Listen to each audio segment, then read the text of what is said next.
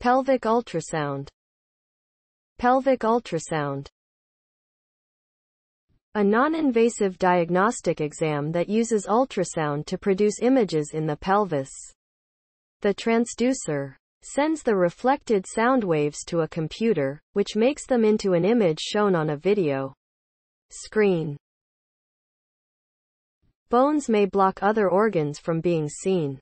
Air-filled organs such as the intestines can make the image less clear. The images may include the bladder and sex organs, female pelvic organs, the ovaries, fallopian tubes, uterus, endometrium, cervix, vagina, and vulva. Male pelvic organs, the ductus deferens, seminal vesicles, ejaculatory ducts, and prostate gland. Types. Transabdominal ultrasound. The transducer is passed back and forth over the pelvic region.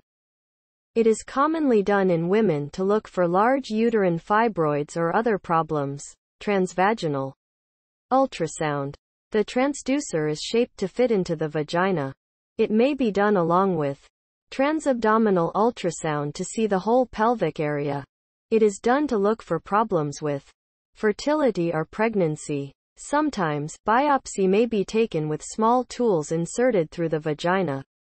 During the procedure, hysterosonogram sees the inside of the uterus by filling the uterus with fluid during the process. Trans-Rectal Ultrasound. The transducer is shaped to fit into the rectum. It is done to look for rectal sphincter problems such as incontinence. It is also done to see the male reproductive organs. Sometimes, biopsy may be taken with small tools inserted through the rectum during the procedure.